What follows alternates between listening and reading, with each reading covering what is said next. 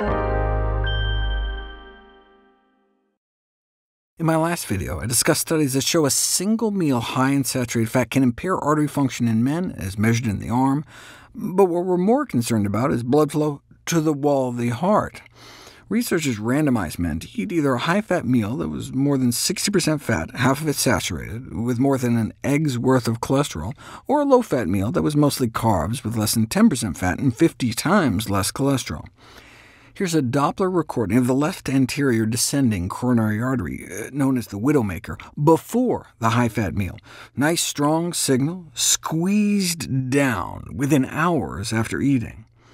This was taken 5 hours after the high-fat meal. The coronary flow reserve decreased after a single high-fat meal, but not after a low-fat meal with the same number of calories. What does this coronary reserve mean? If part of a coronary artery is blocked for any reason, the surrounding vessels expand. That extra expansion capacity is called the coronary flow reserve, and it's clamped down within hours of eating a fatty meal, undermining the heart's ability to compensate for clogged arteries. That's how a high-fat meal affects blood flow to the heart. In extreme cases, you can even witness it in the back of someone's eye. This is the before. See the sluggish, milky-colored vessels? And then after a low-fat diet and drugs to help clear the fat out of the bloodstream. Can you see the difference? Their blood before looked like a milkshake. What happens if you exercise, though, right after that high-fat meal?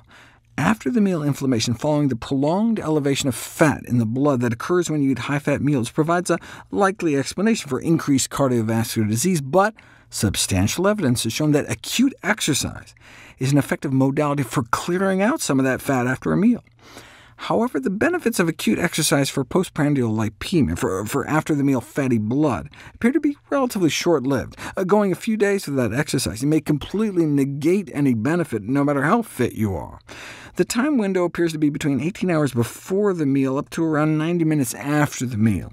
And how much exercise do we need? About an hour of moderate-intensity exercise should do it. In this study, though, it only took 20 minutes of stair climbing, broken up into 5 minutes every hour for 4 hours, after a McDonald's breakfast of hash browns, eggs, pancakes, muffin, sausage, and a milkshake. Following such a meal, artery function significantly decreased when the subjects just sat around after eating, but not when they did the hourly stair-climbing exercises. In conclusion, hourly exercise may attenuate the negative effects not only of prolonged sitting, but also of high-fat meal intake, suggesting that stair climbing should be incorporated as an easily accessible lifestyle strategy to protect artery function. Of course, it goes without saying that the other way you can protect artery function is not to eat breakfast at McDonald's in the first place. Such a meal would also have more than 2,000 milligrams of sodium, more than the 1,500 the American Heart Association recommends you stay under for the entire day.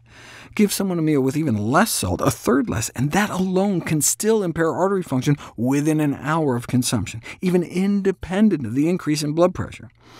When it comes to blood pressure, some people are salt-sensitive, meaning they suffer a large bump in blood pressure when they eat salt, but others are said to be salt-resistant.